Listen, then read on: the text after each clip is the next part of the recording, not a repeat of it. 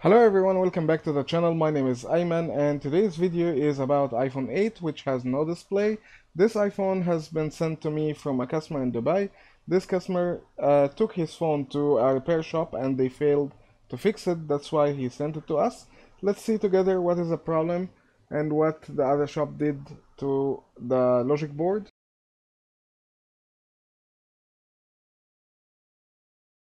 What I can see they apply hot air on the connectors. The connectors is melted little and some components are not in place, and some components are placed but not 100% correctly, and some missing components. Here there's a MOSFET. It's related to battery information. So the first thing I do when I have such a problem, I take resistance measurement for the connector and compare it to a known good board or the ZXW or Wuxing G dongle. If you're wondering where you buy this tools, you will find all the tools I'm using in the description box below the video.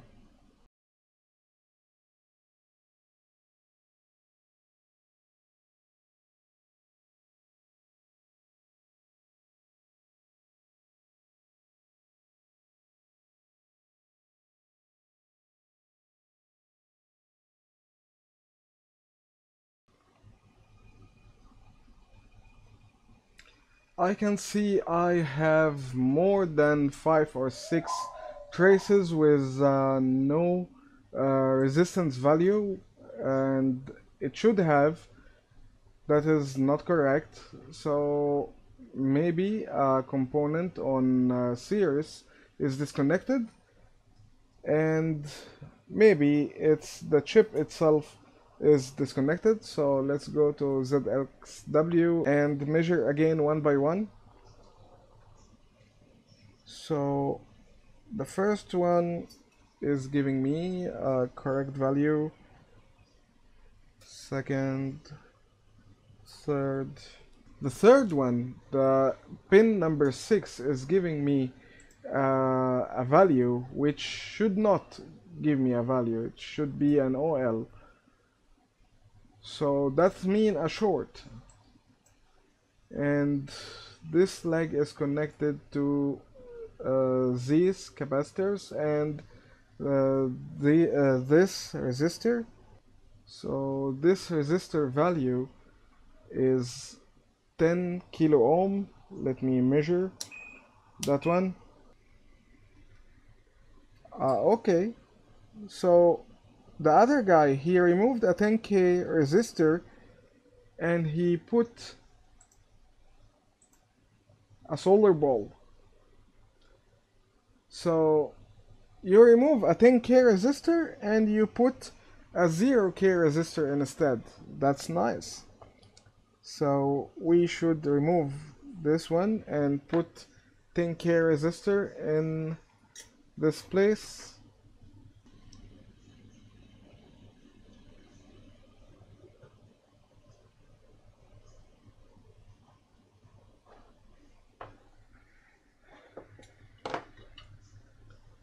Okay, we'll put that later. Let's continue with the measurement. So pin number 3, we will correct its value by putting the 10k resistor in this place. I noted in my mind and I will continue.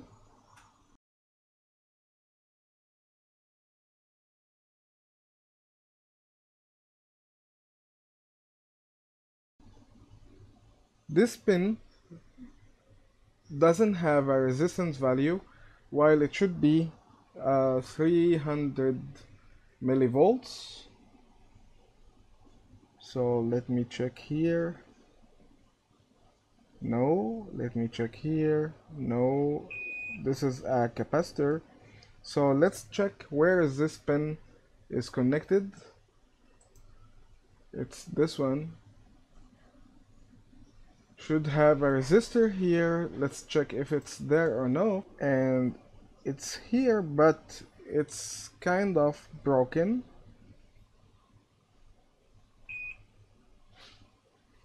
Yeah, yeah. This resistor need to be replaced. Okay, I will put little flux here so I remember. I didn't like it since I have seen it. So Mark II. We need a resistor here. What value? It's a 0 ohm resistor, so it's a jumper. I will put just a jumper.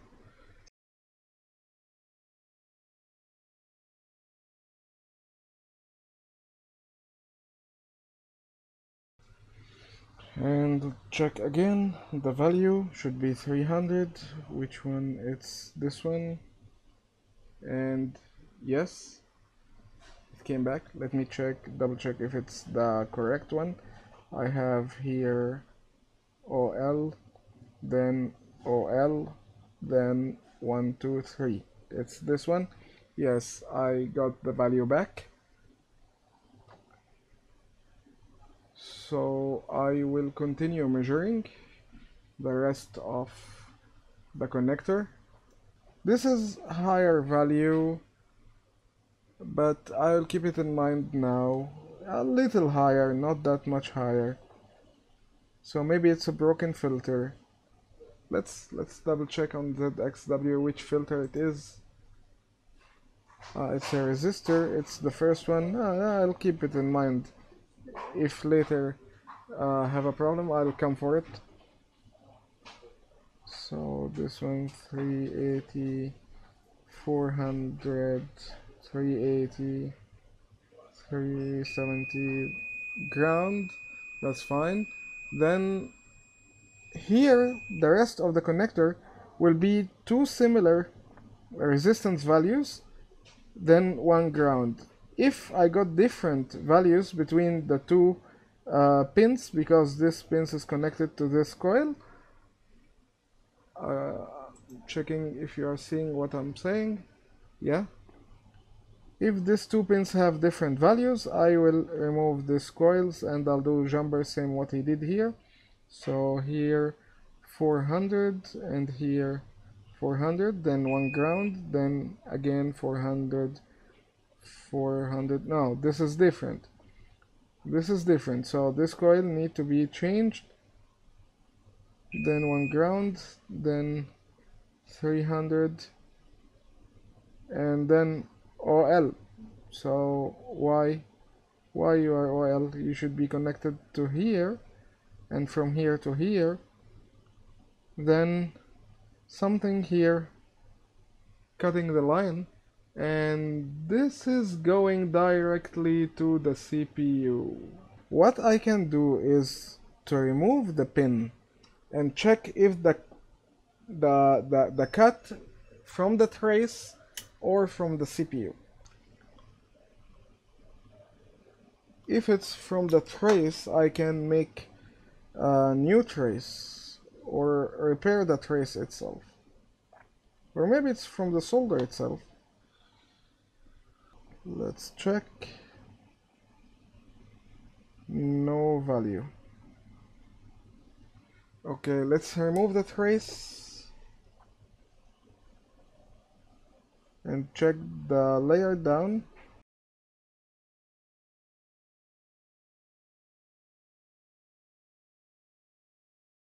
I have a very small dot. I can check the measurement on it.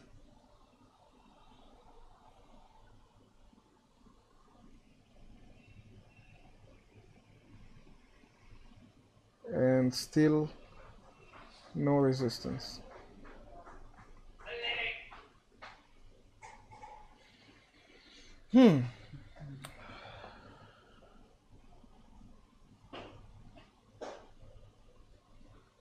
Let's have a look on ZXW. Maybe I can find alternative trace, because you know ZXW now show you the lines in the board, the traces on the board. Let me activate the layers.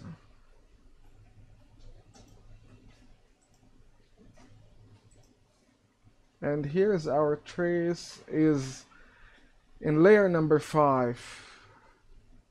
And I'm sorry, I cannot reach layer number 5. Like this, it's one dot, one pad under the CPU. Maybe the CPU itself, because of a drop or something, has been a little bit lifted. The phone is working fine, by the way.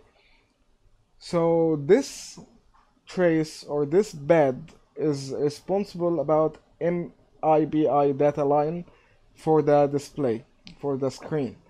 And only this bed is disconnected from the CPU. So there's no components on series can disconnect this line. It's directly from the coil to the CPU. So the only repair can help with this case is to remove the CPU and reball it and then put it back again. And before you do this, you have to check from the coil to the bed under the CPU the trace is working or no. Otherwise, you have to make a jumper from under the CPU to the coil or to the connector directly. I cannot do this repair without asking customer permission. I got the customer permission. Let's reball the CPU.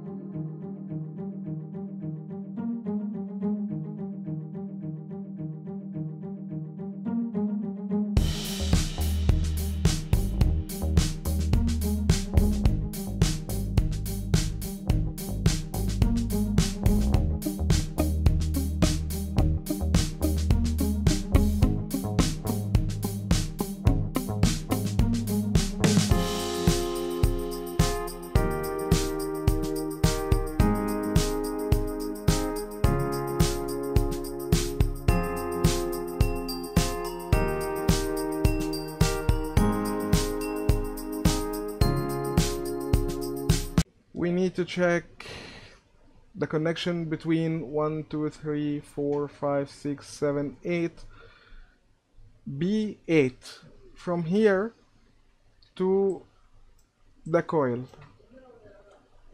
If I put the two props together, you can see 0 millivolt voltage drop, which means the two props connected together.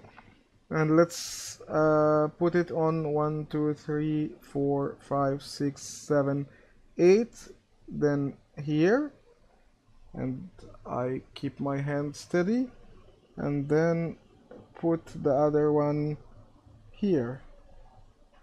If you see 0, that's mean the 2 points are connected, but right now you see open line or overloaded or OL, which means the 2 pads are not connected together, which means there is a cut in the trace inside the board. I have two options: to make a jumper, long, very long jumper, from under the CPU to the coil, which I don't like to do that.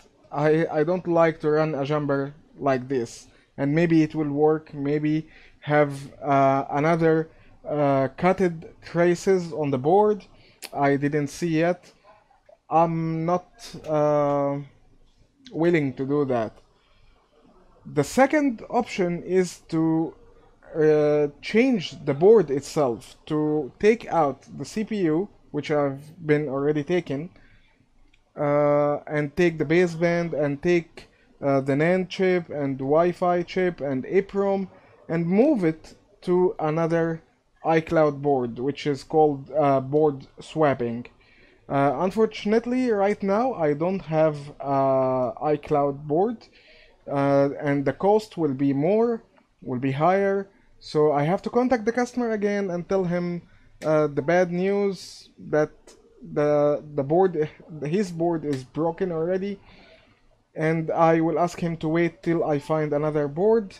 If he agree, I will make another video. So till then, my work here is done, and I will see you next one.